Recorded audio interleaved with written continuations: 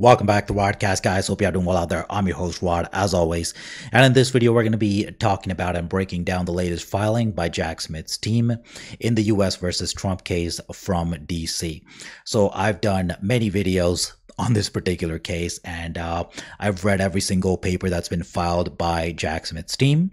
And as far as this one goes, there's a mountain of evidence that's presented here. And if this case ever goes to trial, which it will next year, he's going to prison. Okay, there's no doubt about it. The evidence is solid. I'm giving you 100% guarantee, as I've done since last year when he was indicted. He will be convicted on this. Now, this paper does have some legal issue, one legal issue, really. There's only really one legal issue.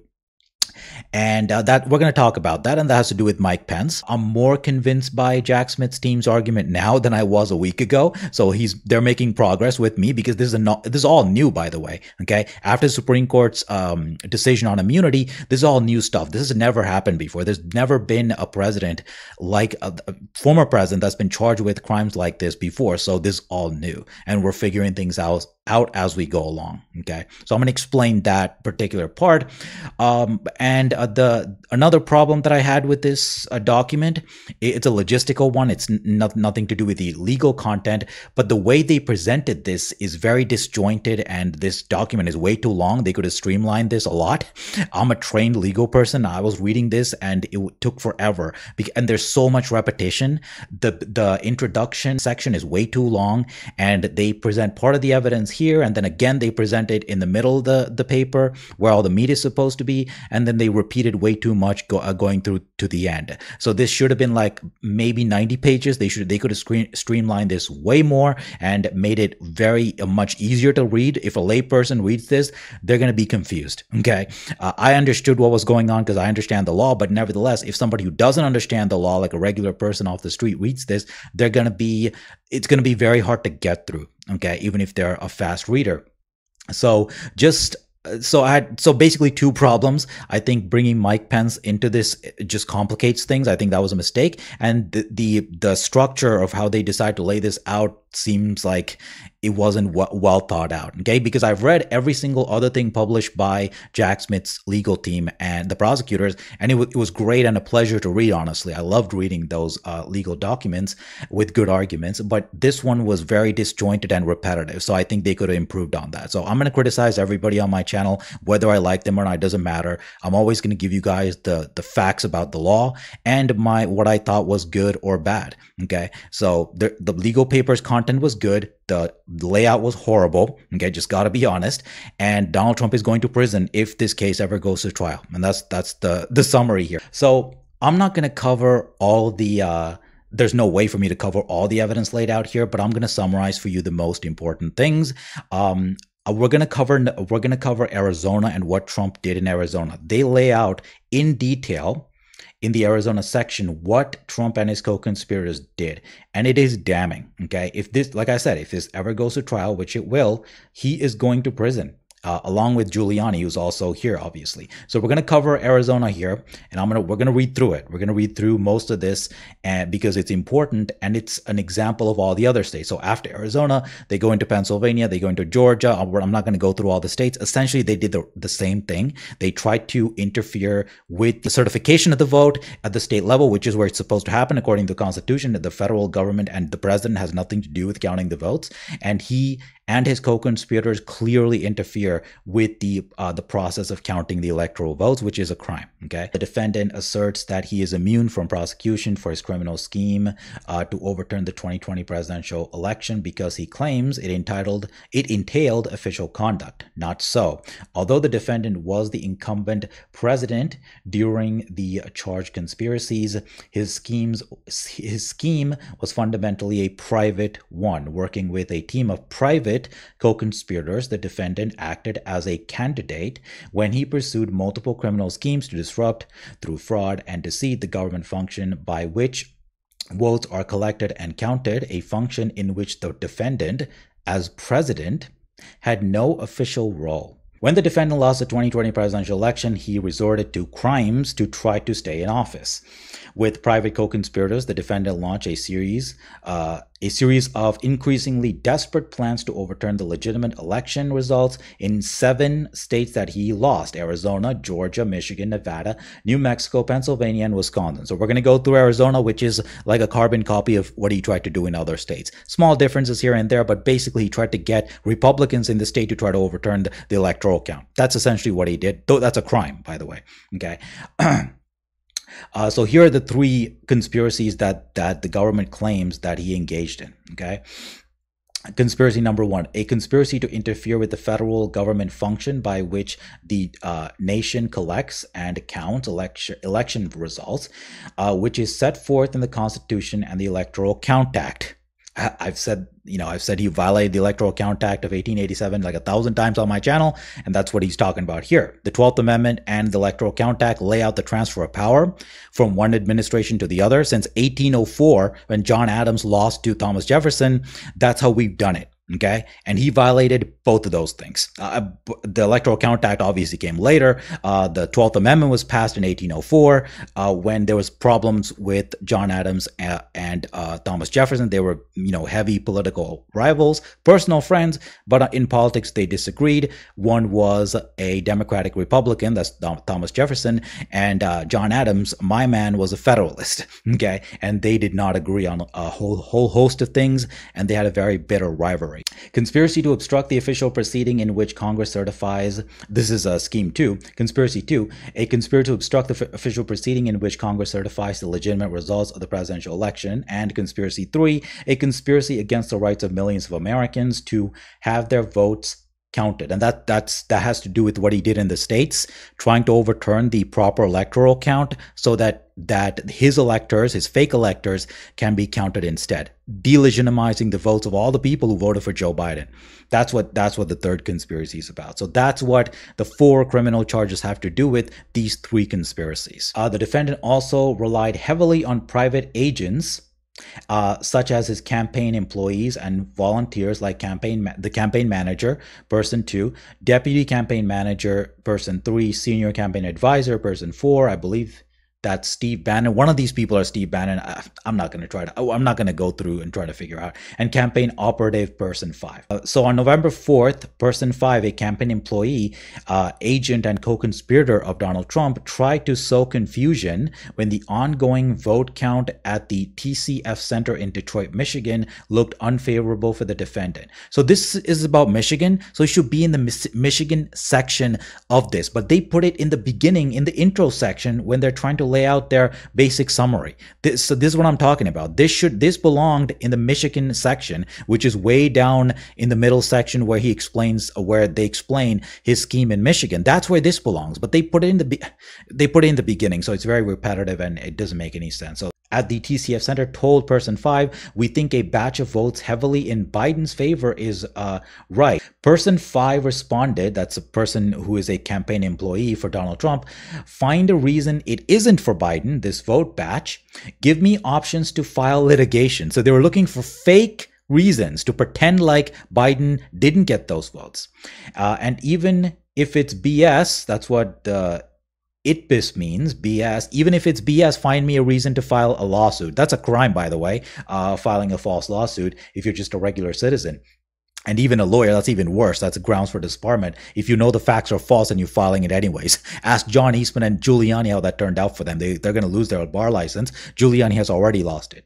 His legal career is over because of this. When the colleagues suggested that there was about to be unrest reminiscent of the Brooks Brothers riot, that's during the Florida runoff election in 2000, person 5 responded, make them riot. That's the Trump campaign employee.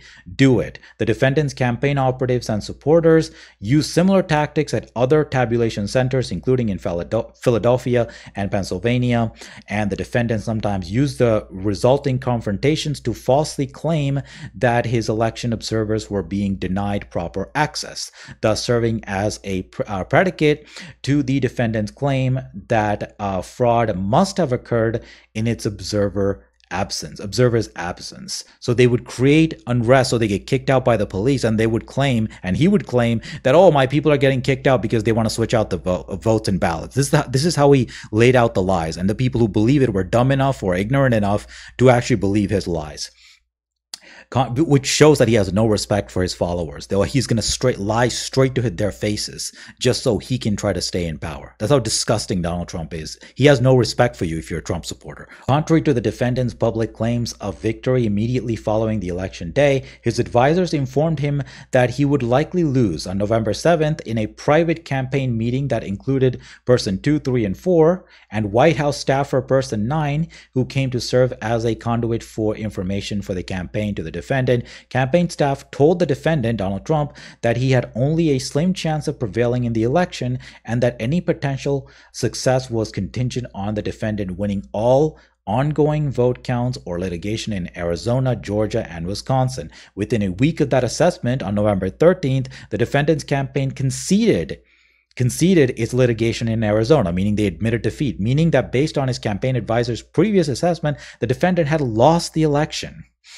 That same day, in an implicit acknowledgement that he had no lawful way to prevail, the defendant sidelined the existing campaign staff responsible for mounting his legal election challenges from person 2 and 3 and others who were telling the defendant the truth that he did not want to hear, that he had lost. The defendant turned to co-conspirator 1, that's Giuliani, a private attorney who was willing to falsely claim victory and spread knowingly false claims of election fraud. CC1 is Giuliani, CC2 is Johnny Eastman, just FYI.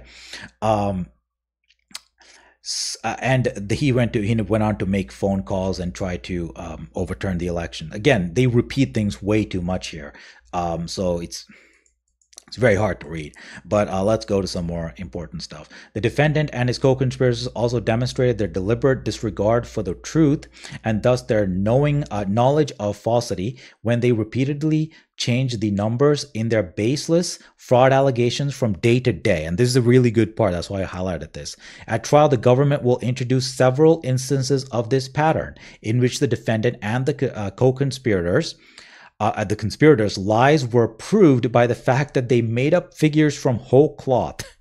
One example concerns the defendant and co-conspirators or conspirators' claims about non-citizen voters in Arizona. The conspirators started with the allegation that 36,000 non-citizens voted in Arizona. 5 days later, it was quote, beyond credulity that a few 100,000 didn't vote.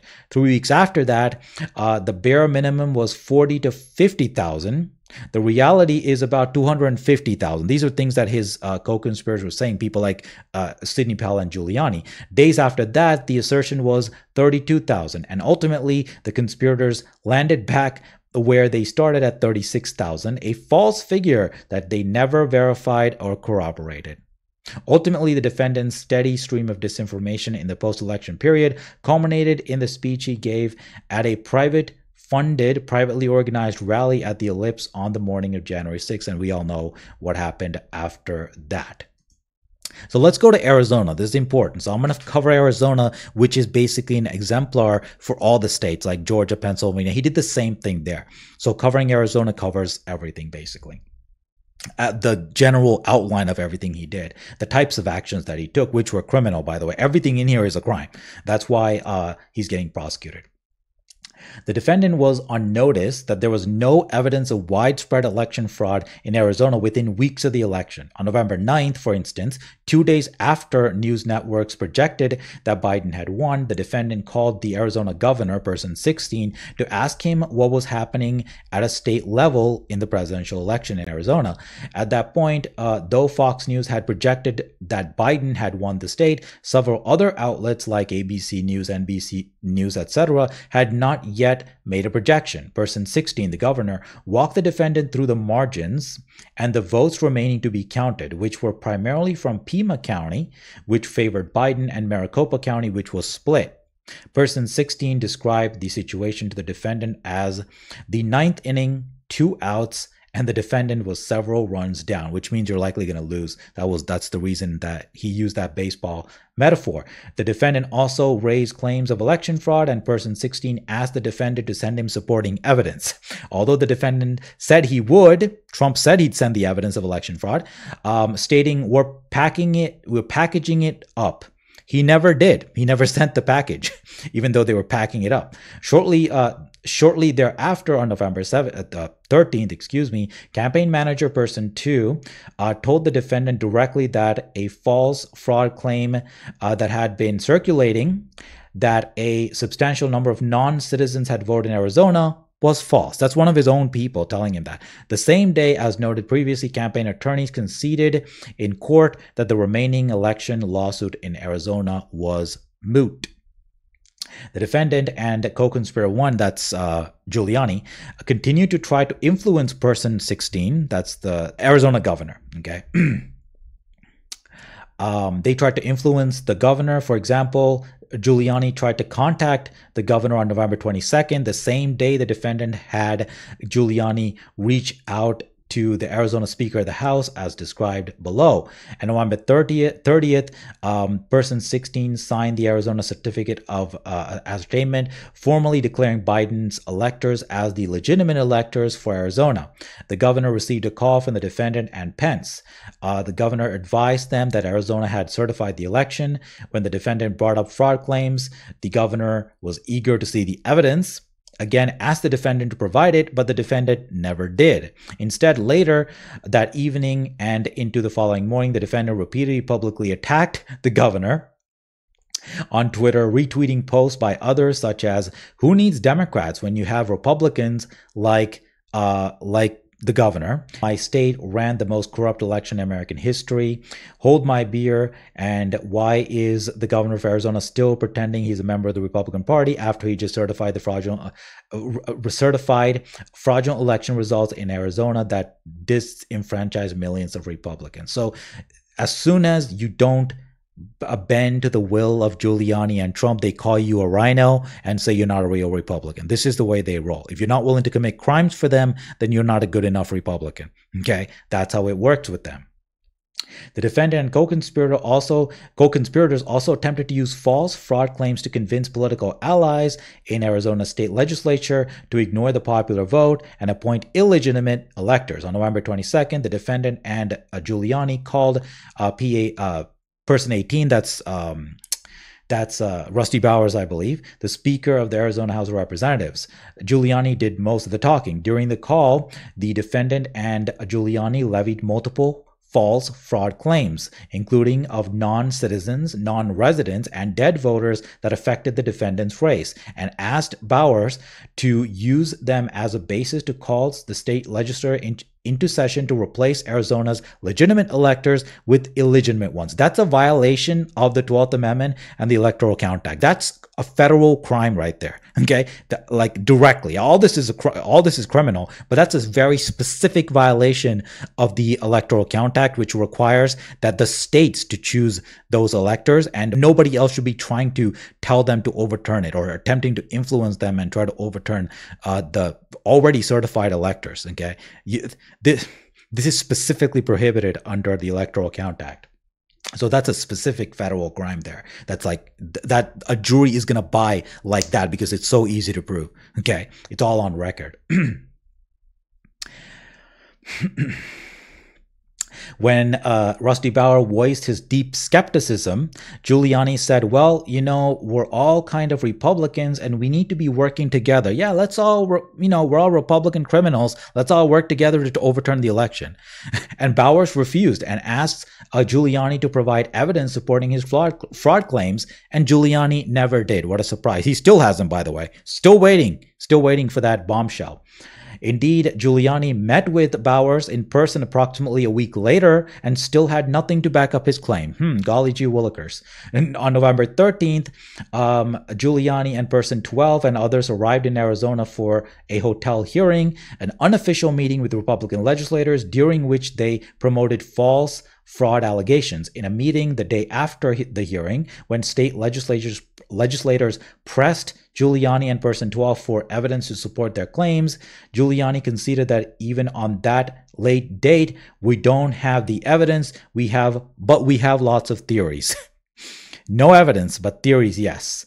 When the legislators were frustrated that Giuliani had no support for his claims and asked him tough questions, Giuliani expressed surprise at the way he was being treated, stating, quote, "Man, I thought we were all Republicans. This is a little more hostile a reception. I'm amazed at the reception I'm getting here." So he wants to overturn the election, but he doesn't want to provide evidence. And it was right that the Republican state legislators here did their job and asked for evidence of fraud, if he has any, which he did not present because there was no fraud.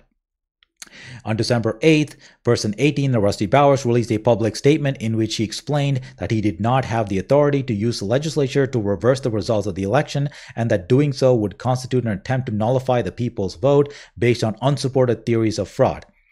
Rusty Bowers made clear that he was disappointed with the legitimate election results because he voted for President Trump and worked hard to re-elect him, but would not violate current law to change the outcome of the certified election. On Twitter, person 19, a campaign staffer who worked with co-conspirator 6, attacked Rusty Bowers for this statement, writing that Bowers is intentionally misleading the people of Arizona to avoid the inevitable. The defendant retweeted Donald Trump retweeted person 19's false post and praised her. A month later, just 2 days before January 6th, co-conspirator 2, that's John Eastman, another of the defendant's private attorneys and co-conspirators, called Rusty Bowers and Rusty Bowers' lawyer and urged Rusty Bowers one last time to use the legislature to decertify Arizona's legitimate electors and overturn the valid election results. And this is why John Eastman is getting his ass disbarred very soon. He's already been suspended, and the California Supreme Court, I'm telling you right now, is going to disbar his ass, especially after this. Okay, especially after this. There's no way to survive. He's going to be like Giuliani, without a job as a lawyer. When Rusty Bowers told co-conspirator 2, that's John Eastman, that there was no evidence of substantial fraud in Arizona and that he would not legally call the legislature into session, John Eastman was undeterred. He conceded that he didn't know enough about the facts on the ground in Arizona regarding fraud in Arizona, and said that Rusty Bowers should nonetheless falsely claim that he had the authority to convene the legislature and let the court sort it out. Oh, that sounds real legal, bro. This guy's supposed to be a brilliant legal scholar, John Eastman. He's freaking retarded. He has no idea what he's talking about. He's an idiot, okay? In the post-election period, Rusty Bowers was harassed. On several occasions, individuals gathered outside his house with bullhorns and screamed and honked their vehicle horns to create noise. Once an individual in visible possession of a pistol and wearing a t-shirt in support of a militia group came onto Rusty Bowers' property and screamed at him. At the time of these events, Rusty Bowers' daughter was at home and was ill, and the noise caused her disruption and angst. So that's somewhat of a complete picture of what happened there. The prosecutors will have exhibits and videos and pictures to go along with this at trial when they present the case, but that is an example of the types of things that Trump and his lawyers and co-conspirators did. Okay, that's one example. Georgia is similar, where they tried to influence Kemp and the Georgia legislature to overturn the election there. Okay, so we're not going to go over it, but essentially Arizona is a framework and a summarized plan of what they did in all the other states that they explain here. Same thing in Michigan. Okay. So I'm not going to go over every state because it's the same model that they used, but I do want to go over what he said about Sidney Powell, where he called them crazy, despite the fact that he himself went on to push her conspiracy theories despite calling them crazy. The defendant saw his private attorney's RNC press conference. That's Giuliani and Sidney Powell, and the famous one where all the pictures are from. You guys know what I'm talking about. Where Jenna Ellis was there, Giuliani was there, and Sidney Powell was there. That's the Kraken press conference that everybody talks about. Okay, that's what they're talking about here. The defendant saw that press conference, acknowledged to person 4 that CC3, that's co-conspirator 3, Sidney Powell, had appeared unhinged in the press conference. And on November 20th, the day after the press conference, the defendant made a similar comment to person 7 and person 45, two White House staffers who also volunteered for his campaign.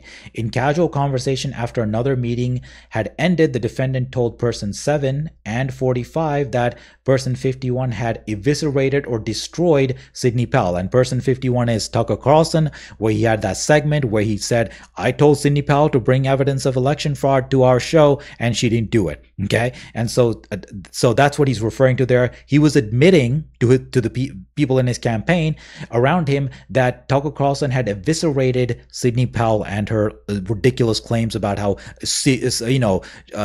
Hugo Chavez and the Venezuelans had stolen the election through Dominion. Ridiculous. The defendant then had a call with Sidney Powell on speakerphone while person 7 and 45 listened in, and mentioned that person 55 segment to Sidney Powell, meaning about Tucker Carlson eviscerating her. While Sidney Powell responded, the defendant placed the call on mute, and to person 7 and 45 mocked and laughed at Sidney Powell, called her claims crazy, and made a reference to the science fiction series Star Trek when describing her allegations. So Trump thought that Sidney Powell was a lunatic and that Tucker Carlson had destroyed her claims, yet you'll see that he went on to push them nevertheless. In the same time period, when person 9 told Trump that Sidney Powell's claims were unreliable and should not be involved in lawsuits, the defendant agreed that he had not seen anything to substantiate Sidney Powell's allegations. And Giuliani then went on to distance Sidney Powell from their lawsuits, saying that she's practicing law on her own personal capacity and does not represent the president, because that's how crazy Sidney Powell was, where even Giuliani and Trump thought that she was a lunatic.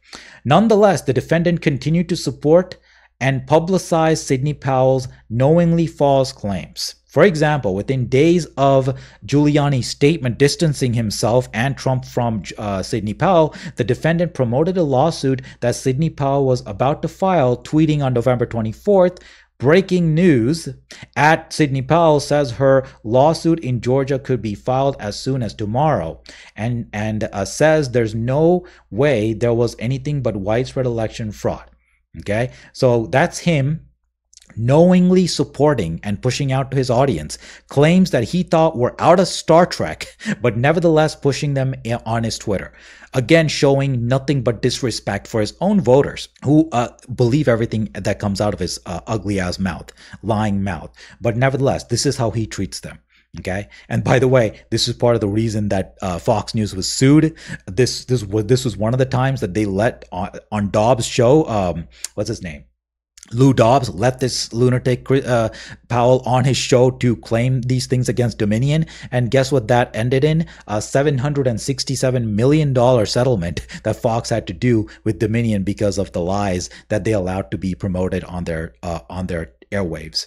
The defendant's interaction with Pence. The Supreme Court stated that whenever the president and the vice president discusses their official responsibilities, they engage in official conduct, and further explained that because Pence's role at the certification was a constitutional and statutory duty of the vice president, the defendant was at least presumptively immune from prosecution for such conduct. Okay, so that's what the Supreme Court said, and generally I agree with that. If it's official conduct, especially if it's in the Constitution, then yes, there is immunity for the president, just like Congress and the judiciary have immunity in certain matters.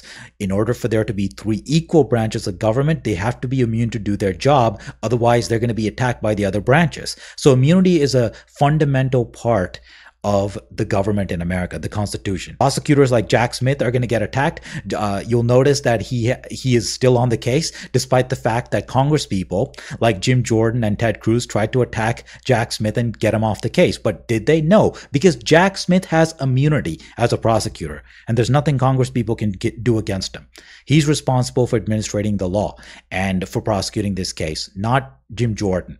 Okay, so immunity goes around for everybody. Bernie Sanders has immunity. Congress people, AOC has immunity. You say whatever crazy shit she wants about people, and she can't get sued because she has the speech and debate clause to protect her.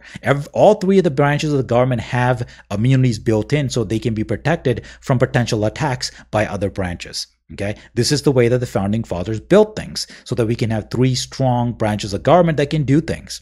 Otherwise, they just be constantly fighting each other instead of doing that. There's some infighting still, but it's not as bad as it would be if there was no immunity. So immunity is not a crazy thing. For official duties, there has to be immunity to make sure that we can actually get things done. But certainly for private criminal acts, there is no immunity for anybody. For congresspeople, for the president, for judges, they're not protected. Okay.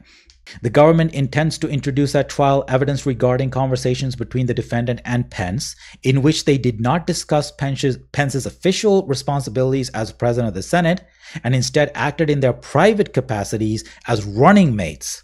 And the government intends to elicit at trial evidence about Pence staffers' conversations with co-conspirator 2, that's John Eastman. Those conversations were unofficial and therefore not immune. That's true. This Pence staffer talking to John Eastman is not an executive branch employee, so that's totally valid. The Supreme Court held that discussions between the defendant and Pence concerning Pence's role of certifying the January 6 proceedings qualifies as official conduct and therefore subject to rebuttable presumption of immunity, because they involved official actions between the president and the vice president, their official responsibilities. Those discussions qualify as official because the presiding over the January 6 certification proceeding, at which members of Congress count the electoral votes, is a constitutional and statutory duty of the vice president. That's what they said. The discussions at issue did not pertain to Pence's role as president of the Senate writ large. However, instead focused only on his discrete duties in presiding over the certification proceeding, a process in which the executive branch, by design, plays no direct role. Okay, now that is true. A prosecution involving the defendant's efforts to influence Pence in the discharge of this particular duty housed in the legislative branch would not pose any danger of intrusion on the authority and the functions of the executive branch. So what they're saying is that they were private running mates. That's what he said here. And also what Pence was doing and what Trump was trying to influence was not official conduct. Was not something that the executive branch should be involved in, because their argument is that Mike Pence was acting as part of the legislative branch that day, not as part of the executive branch. Okay, that's what Jack Smith is saying here. That's the differentiation that he's making, that Pence was acting as a member of the legislative branch on that day, and therefore Trump had no right and no immunity to try to interfere with that conduct, because the Supreme Court said he's protected for official duties inside the executive branch, which the president has a right to do. And that's true. Since George Washington times, the core constitutional acts of the president have been immune from prosecution. That's true. Okay, because you can't possibly commit a crime while you're doing that stuff. Like, it's hard to imagine a crime, okay? And it makes sense to protect those actions because the president's power has to be protected. You can't let the other branches interfere with that, so it makes sense. But what Trump did, he's arguing, was not having anything to do with the executive branch. He was trying to interfere with legislative work on January 6th. That's the argument. Again, that's a 50-50 proposition, I would say, because you can still argue, no, Pence was still, part of the executive branch because he was still the vice president. Just because you're acting that day as the president of the Senate doesn't mean that you're not still the vice president. Trump's side will make that argument, and the Supreme Court might buy it. So this is why it's so dangerous to take a chance, bringing Pence into this case at all. When you have a mountain of other evidence of crimes committed by him and Giuliani and other people at a state level where they have no immunity, why bring Mike Pence into it and complicate the situation? Even if you have a chance of winning, you're risking this case drag on more into appeals court by doing this stuff. So I don't think it's a good idea to involve Pence in this, no matter what salacious stuff has come out about, how he wanted the mob to kill Pence and he didn't care. That's also here, by the way. He said, so what, when Pence was about to be hung by the crowd. So yeah, anyways, let's get to the Constitution, the last thing I want to cover. The executive branch has no authority or function to choose the next president. True. To the contrary, the Constitution provides that the states will appoint electors to vote for the president and the vice president. That's the U.S. Constitution, Article 2, Section 1, Clause 2. And all states have chosen And all states have chosen to make such appointments based on the ballots cast by the people in the respective states. The quote, the Congress may determine the time of choosing the electors and the day on which they shall give their vote. That's the U.S. Constitution, Article 2, Section 1, Clause 4. But the executive branch has no direct role in that process. So you guys understand what's happening here. The federal elections for president and vice president are run by the states. Donald Trump and the executive branch have no involvement in choosing the next president and the vice president, for good reason. If he's the incumbent, then he can't possibly have control over the election, because some corrupt people might try to make themselves win again. I think you know who I'm talking about. So for that reason, the executive branch has nothing to do with counting the vote. It's all up to the states. And if you try to interfere with that, that's a crime. Okay, that's it. And they go on further to explain other things, but you guys get where Jack Smith is coming from. So, like I said, this document could have been written better, but nevertheless, when it comes to the evidence at the state level in Arizona, Pennsylvania, Georgia, Michigan, it's solid evidence that's going to put Trump in prison. Bringing Mike Pence into this is a big mistake. You don't need to do that in order to make a solid case. So I'm disappointed that Jack Smith is still pursuing that, because you have a chance of losing there, and this case being dragged through the appeals court and ultimately to the Supreme Court even more. It's going to go up to the trial court, then it's going to go to the DC appeals court, then it's going to go to the Supreme Court. So it's going to take longer to put him on trial if you try to go with this Pence thing, because Pence can still be considered an executive branch employee, and therefore his whatever Trump talked about with him could be considered to be a privilege. So why even try to pursue that? You don't need Mike Pence to win this trial. You have a mountain of other evidence from the states that will destroy Trump at trial and put him in prison for a long time. So Jack Smith is making a big mistake, in my opinion, even taking a risk trying to present this Mike Pence crap at the trial when you don't need it. He doesn't need it to win the case. So I think it's a big mistake. But nevertheless, I'm not the prosecutor, and we'll see how things go. I'll be covering it further as we go forward here. The content is good. The arguments are good. The evidence is good. I just wish it was written better. But that's what it is. That's all I got to say for this video. Hope you guys got something out of my analysis. And as always, I'll see you guys in my next one.